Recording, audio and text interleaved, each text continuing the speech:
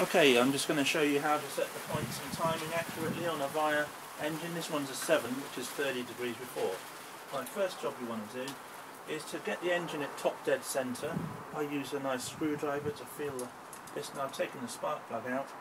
You can rock this backwards and forwards and look very closely. I like to use a pair of +3 spectacles so I can get a real bit of precision, and until you get the highest point. And when you've got that, what I do is I get a Sharpie pen and I make a little note of T here, the top dead centre. Okay, it needs to be accurate within a few millimetres, that's all. Right, now, a little bit of mathematics. This flywheel diameter is 90 millimetres. Now, you don't have to do this, you can take my word for it, but if you go 90 millimetres times 2 times pi, 2, that gives you the overall circumference distance. Divide that by 360 degrees, that's the distance per degree. Multiply it by 30 degrees, because it's a Vire 7, 12 is 22 by the way, and that tells us 47.1 millimetres. Call it 47 mil.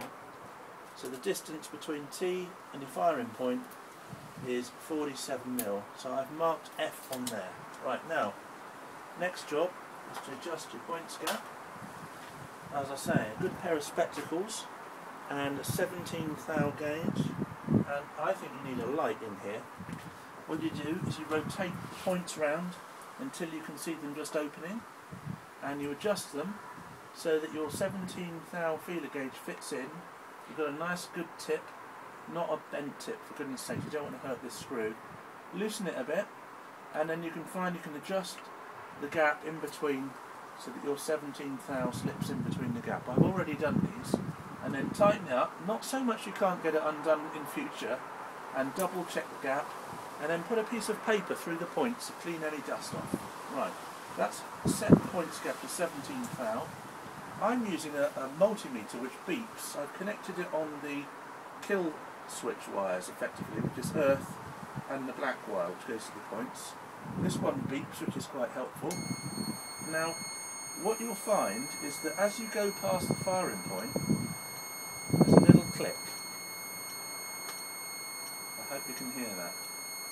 And that is lining up just right. If it hadn't been, I'd loosen the 3 peripheral screws, and then I would leave it between the screw I've loosened and the coil, just to jig it around a bit until we get that just perfect. So this one is done. That's all good. I can put the cover on now with the 4 bolts, and we're out. And a little tip for you, when you've got your Allen key, putting these cover bolts on, just tap it round with the end of a hammer rather than trying to chock it, and it will just spin round, save you tightening it. Thank you very much. This is Nick from VireEngines.com.